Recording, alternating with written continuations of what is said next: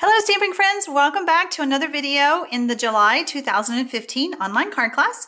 We're going to be putting this card together on the video, and again your PDF has instructions of what to do, and I have been forgetting to stamp inside some of my cards, so if I forget to show you on the video, I do apologize. I'm trying to keep the videos short and sweet, but you have a picture on your PDF that reminds you to do that. Really fun and makes the card totally complete. All right, so here's my card, and see, I haven't stamped in there yet. Maybe I'll remember on this video. All right, so for your card kit, for this card, you'll get your envelope, of course. You'll get your card base, and then you're going to get a piece of baker's twine, a piece of the mint macaron ribbon. However, I must point out, your ribbon may be a different color. These ribbons have been flying off the shelf with Stampin' Up, and I've had several be on back order, and so I've had to kind of change my cards a little bit. So I ask for your patience. If you don't get this color, you'll get one. It'll still be the same pretty ribbon, but it'll be a different shade.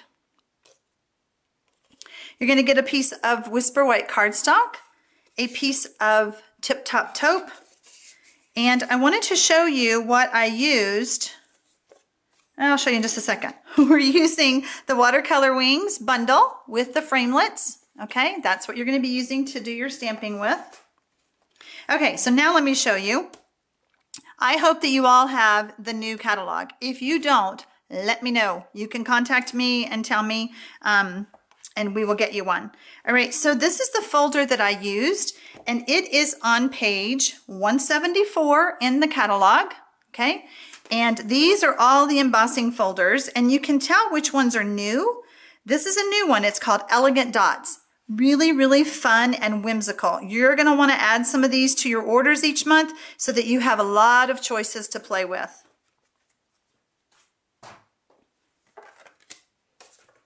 All right, let's put our card together. On the previous videos, I've showed you how to do the stamping, so I'm not going to actually stamp on this video. I'd kind of like to keep one of the videos in the series a little bit shorter, so let's make it be this one. All right, so first, we've run our paper through the embossing folder, and so then we're going to take our piece of ribbon, and we're going to place it about right there, and then we're going to turn it over. Now, you can attach this different ways. This ribbon is so delicate, it works really well with our snail. If my snail would dispense. There we go, let me do it that way. All right, so I'm just gonna wrap it like that. Whoops, wrap it like that. And this ribbon's a bit stretchy, okay? So you don't want to pull it too taut because see, it changes the pattern. So just nice and loose, make sure it's straight across. All right, there we have that. So let's go ahead and attach this layer. Now, for this layer, I want to use the Tombow multi-purpose glue that we like to use. The reason that I like to use the liquid glue is because it gets down in all those grooves and my card will not fall apart. And that makes me happy. So we're going to layer this on the Tip Top Taupe. So I will point out, if we have to change your color of ribbon, your layer may be different. Although the Tip Top Taupe is pretty neutral and it would go with anything. But just keep in mind, your colors may be a little bit different due to the fact that the ribbon is on back order. Hopefully I have enough to do everybody's and we won't even have that issue. All right, so now we're going to attach it to our card base.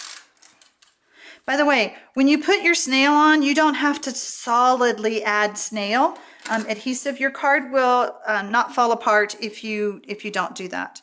So I'm just going to center that right there. Okay. And then I'm going to take my baker's twine. Now, in your kit, your baker's twine will be cut. When I have a new roll that I can play with, either my ribbon or my baker's twine, one tip that I like to do is that I like to leave it on the roll or the bolt because then I don't have as much waste. All right, so see how this ribbon is nice and, stretchy.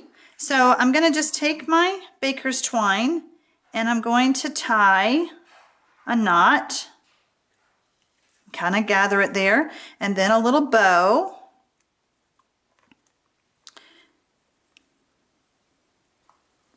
Like that. And then I can take my ribbon scissors. I call them ribbon scissors. They're not really ribbon scissors. Stampin' Up! Calls them craft scissors, I believe, in the catalog. But they really cut fabric and ribbon really well. So they are dedicated to that. I can adjust that later if I want to. I've already cut out my butterfly, but I still need to stamp the body. And I'm using the Tip Top Taupe.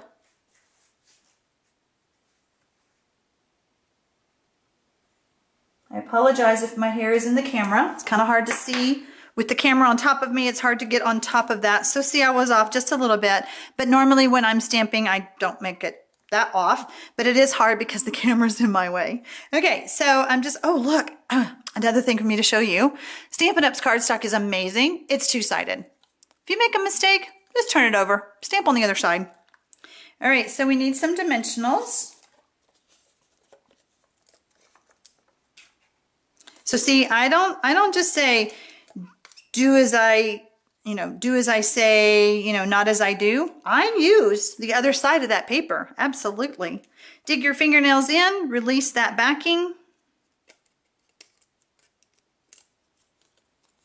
And then I can attach it right there. All right, so the only thing we need left is the sentiment. You've got a stamping diagram, and so here is my extra paper left over that we're going to just keep using to stamp just for you. Just for you. And I'm just going to, this is not going to be a banner edge, this is going to be a straight edge. So what I mean by that is I can come as close to the edges as possible, and that prevents me from having to do so much cutting. So I'll do this, and then cut it off like that. Add some more dimensionals, and we are almost done.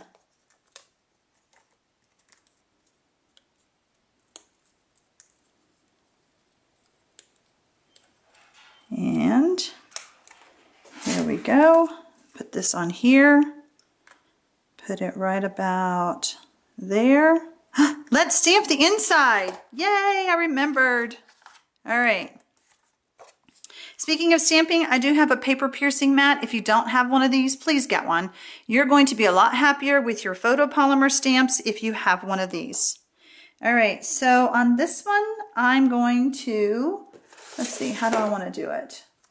I'm going to ink up in the mint macaron, and I'm going to stamp off. And then I'm going to stamp it about right there. I have both of my smaller stamps on the same block. You don't have to do that, but for the video, it sure makes it easy for me. And then I'm going to line this up and stamp right there. And then my sentiment that I'm using, I'm going to use Tip Top Taupe. And the card says, just for you. Little moments with you matter a lot to me. Thanks for watching. Have a great day.